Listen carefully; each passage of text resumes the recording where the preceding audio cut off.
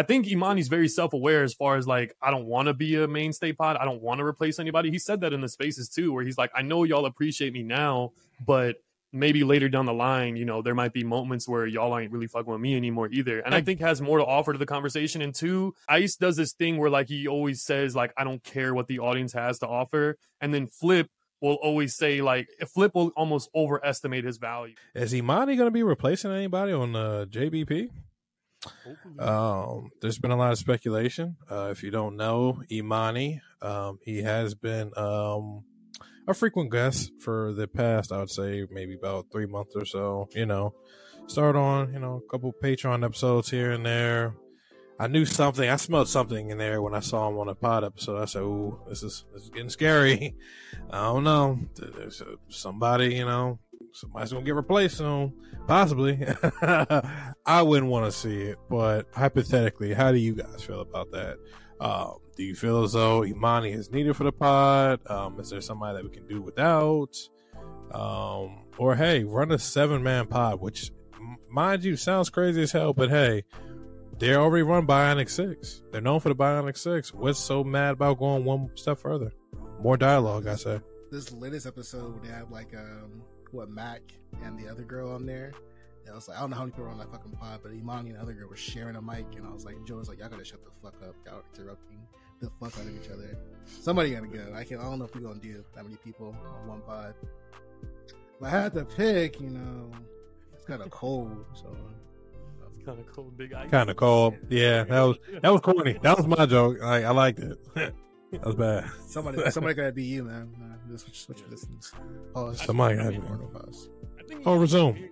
How about that? I think Emanny's Spears definitely like twofold. Like, I initially wasn't a fan of him when he was going at Danny from the stop. Shout out to the boy. Like, I didn't really like his little threat to the camera, trying to call him out. Like, come on, son. Like, that looks weird. You threatened the media guy or some shit. But now, overall, I think he navigates the combos really well. Like, he's kind of able to. He never dogpiles on Mel. That's pretty nice. He's able to kind of get in and get out where he can. He does mansplain. Yeah, I mean, yeah, but like in a sense, I think he does it. I think he articulates himself well. Like, he's well researched too, and I think the way he answered the pod maybe was where it kind of rubbed off wrong. But looking back at it, it's like he kind of said what a lot of like fans, maybe even on Reddit and Twitter and shit, were thinking. Like, he called out Ice for like not being too honest or like not really expounding upon takes or being like, you know what, never mind. Like that whole thing that Ice does, and same with Ish, where he's like, you know, Ish and Flip actually, he was kind of saying like, you guys do a lot of complaining for people that get compensated well and only work 2 days a week. Like, that was kind of a, you know, heavy entrance right there. I thought that was good on him, though. Like, he made a good argument and everything about it. But me personally, I like him. I think he's really good. I think, yeah, the mainstay pod could be like Ish, Joe, and Melissa Ford. And then, of course, Emanny, however you say it.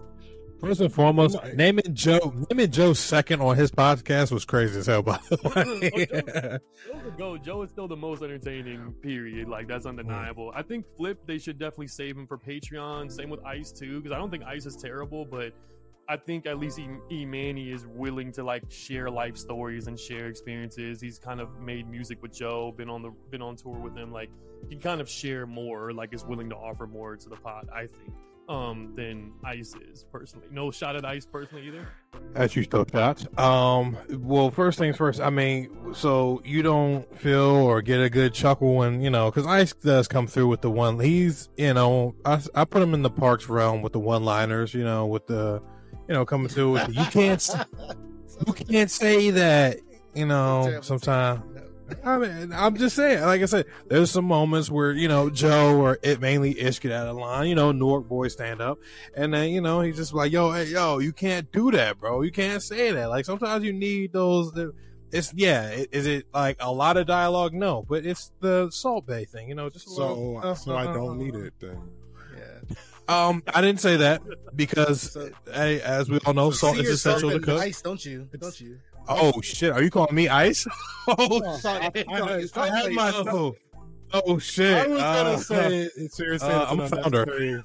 Addition to the dish, but I wouldn't say that to you, bro. Sorry, but he wouldn't call you Ice. That's what he said. I wouldn't call you Ice. I mean, me personally, I like Emanny or Emanny, however the fuck he pronounced it, because he himself said Emanny the other day. I have no idea. He's really good on the pod. Very versatile. Like he's able to, like you said, he's able to speak to the women topics. He's able to speak to somehow he's able to keep up with Ish and Dr. Umar, which is crazy. Yeah, really That was First- that was First and foremost, all right, you're the second one to name him speaking with the women topic. So are we just not going to look over that Emanny's like pandering on a lot of those things? I'm going to say, see, Yeah, the thing is, you he's call not yourself a smirking. fan. We know what's up. you call yourself a Not fan, good. but you don't watch the spaces. You don't listen to the spaces. I So don't. if you had listened I to the don't. spaces, you would have actually got more insight to his personality and know that he actually likes to talk to women. That's who he hangs out with. Oh, so you a stan? My stand. Don't think about it, nigga. The answer's yes. I didn't listen to the Patreon. I don't listen to every single Patreon. Nah, I fuck with them heavy, but at the end of the day, this is still a business opportunity that I'm trying to capitalize on. So, you know what I'm saying? I see both lenses. But anyways, I think he's good. Seeing both lenses is my bag, sir. You have to choose one lane. I'm sorry. You got to choose. I'm the. Wait, so are we trying to go into like, should Emanny replace, say, Ice or Queen's Flip? Because we know like there's a bunch of drama on Queen's Flip in the past week. Or are we just saying like we want to just appreciate him for what he does? We could do we do part one and we do part 1A, part 2B, like I said. So do you like him on the pod? See, told you. If anybody, me. So I mean, all right. Let me just throw this out there real quick. So, do you like Emanny on the pod? Let's get that straight. How's everybody feeling about it? Is it solid vibes? Is it no? Yeah, he's a great ass addition. Yeah, he's a good addition. Okay. Now, 2, does he need to replace somebody? Yeah, I think the pod needs to evolve. I think it's not. I think it said that quick as hell. Yeah, I think Joe is like well aware of like how he creates narratives to create drama, and he knows that's kind of what like pushes out the pod to be talked about. But he also is conscious that like that is going to create some type of like work fatigue for everybody. I think he kind of knows that like not like. Bro, no one's gonna want to show up to work to debate every day. No one's gonna, or not even every day. Even though it's 2 days a week, it's probably like they do their 2 days of recording and record their Patreons that same day. It can be a lot. And he said it on the Mainstay pod. He's like, look, I want to give everyone a break. If you don't want to show up, you don't got to show up to every episode. So I think it is maybe time to like. I think Emanny's very self-aware as far as like, I don't want to be a Mainstay pod. I don't want to replace anybody. He said that in the spaces too, where he's like, I know y'all appreciate me now, but maybe later down the line, there might be moments where y'all ain't really fucking with me anymore either. And I get that. I think that at least tells me that like he's very like he's very audience facing. Yeah, aware. But and I'm not really trying to shit on Ice, but it really comes off as like Emanny, I think, has more to offer to the conversation. And 2, Ice does this thing where like he always says like I don't care what the audience has to offer, and then Flip will always say like Flip will almost overestimate his value as far as like I bring XYZ, which he does. He does bring value to the pod, okay. I was about to you have say. to constantly say that. Like the boss, Joe, and all them are gonna look at you, and especially when someone like Emanny is shining, it kind of shows where your weaknesses are. Like Flip isn't gonna be talking to the relationship topics. Flip isn't going to really talk about music. Flip isn't really going to be able to debate or even add to the convo with Dr. Umar, and Joe called him out like, yo, you on your phone on the pod. Like there's a lot of like realms where the other castmates won't shine, where Emanny kind of like checks off on all boxes. My personal thing, not to be the fanboy or whatever of him, whatever. Oh, be a stan. Him, but I definitely appreciate him being the one pod member to kind of stick up for Melissa, because it's kind of like, it's just unbearable sometimes to like listen to this shit. I almost feel like Joe does this thing where he knows the audience is gonna hate him dogpiling on her, but he'll do it for the sake of being talked about or whatever you want to call it. I like that Emanny kind of keeps it honest. I'm not gonna lie, there were some moments even in this like what was that latest Patreon episode with, yeah, there you go. Yeah, talk about it. Talk about it. Yeah, I want to defend you, and like it was a little weird, but again, he's the only one that's kind of like, I think, objective. Everyone else is like, whatever Joe says, we rolling. I don't even know if it's objective, is more like subjective, because he said on the spaces, like, he's like, I don't agree with everything she says, but I also know what good potting is, and this isn't good potting. Like, it's the same shit that we talk about with our like complaints about Mel. It's like she doesn't completely stand up for herself, or when she does stand up for herself, she's still not like 10 toes down, like super strong in her opinion, just screaming at people. You know what I'm saying? She's like kind of reserved about it, and she said recently she doesn't really like that about herself. So hopefully, and she's been doing really good lately. So hopefully she continues on that path. But Emanny is essentially, like I said, he's looking at it as a fan and realizing, okay, this is where she needs some help. Like, it can't be 5 versus 1.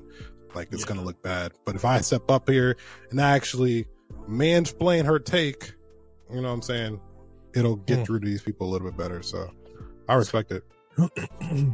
It's needed. And sorry, no shot to Ice. No shot to Ice. As you keep throwing shots, stop saying you're not throwing shots as you keep constantly throwing shots. Well, go ahead. Stop fangirling for Ice, man. We get it. We know you're an Ice fan. You were a fan. You were saying like Emanny checks all these boxes, and you're just like saying like, yo, Flip can't talk to this, can't talk to that. What can that man talk to then? Why not just get Flip him out of is here? A dynamic character. I think Joe admitted it in one of the spaces where he was like, when I was just potting with Ish and Ice, they know me as their friend. They don't really know me as making content. And Flip is the one that introduced that whole live aspect of like, what was it? Improper improv and things like that. Like, he is a creative. And to Flip at the start of the year, like, kind of added to the drama, which kind of pushed the show out. Like, I don't know if y'all remember, but when Ice and Ish were on there, really I was skipping mad episodes personally. Wow. I wasn't checking every episode. There was like a couple where like Surf or someone would be on there. It's dope. Like, I liked some episodes, but I wasn't checking for everything. When Melissa Ford and Flip joined, and Flip was calling out people for like, I'm getting paid this amount, or he was willing to argue with Joe, he was willing to argue with Ish and Ice and like have these like big moments and shit.